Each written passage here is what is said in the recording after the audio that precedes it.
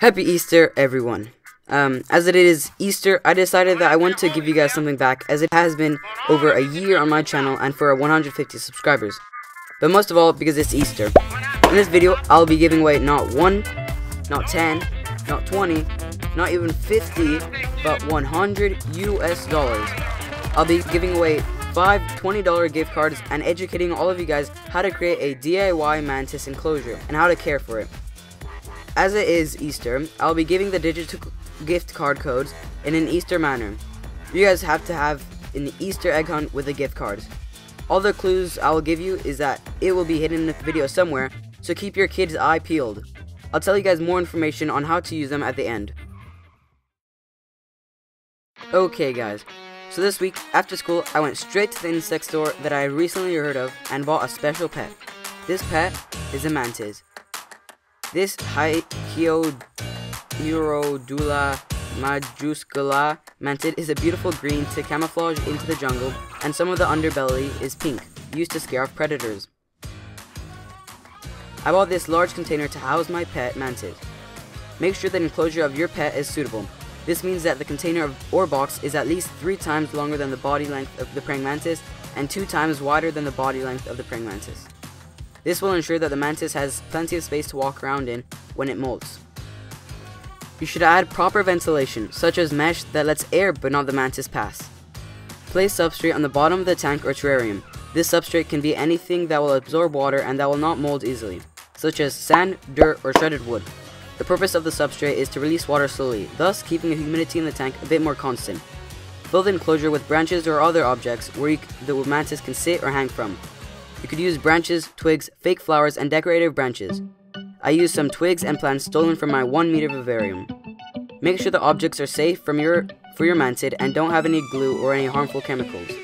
Now, the best part about keeping mantises is that the enclosure of your mantis hardly needs any cleaning. Mantids are small and don't produce much waste. Make sure to move any half-eaten prey items to prevent them from becoming smelly. If the enclosure becomes unbearably smelly, just take the mantid out and remove all substrate and wash the container with hot water. As it is Easter, let's give an offering to this new mantid, a tasty cricket.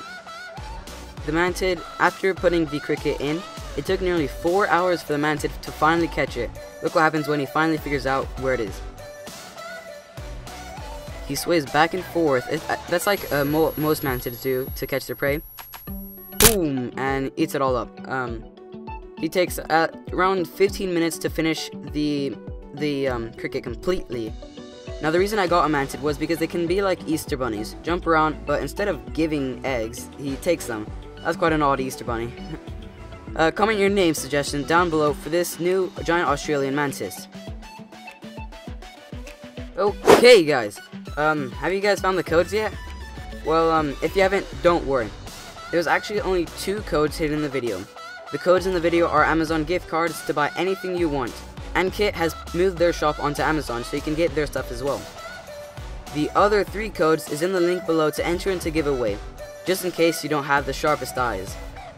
So to use the codes from the video, get the code, send it to me by email antopiahk@gmail.com, or just go to the About channel on my YouTube page and send me the code that you found, and I'll verify the code. If it is the correct one, then you will be sent the actual code of the $20 Amazon gift card that can buy you anything from Amazon. The 3 in the description is also a $20 gift card from Amazon. So enter the giveaway and rewatch this video if you have to find those $20 gift cards. So the maximum you can get is 1 gift card from the giveaway and 1 gift card from the video itself. So good luck to you guys, and yeah. Okay guys, so this video sure was packed with a whole lot of cool stuff. I might actually start a donation page on Patreon. Vote on the poll now if you think I should or shouldn't. The donors would get like behind the scenes and maybe some giveaways just for donators. All of this is possible with the help from Ants Hong Kong, his link is in the description, my parents, Annika and Alex. They each donated some money to make this video possible, so a massive thanks goes to them. So, happy Easter everyone, and peace. I'll see you guys all in the next one. See ya. It's for the love of bye. That I do it, and I'll give my last breath to prove it. See, I'm a vet when it comes to this rap love, and if it's all I have, then I'm good, bro.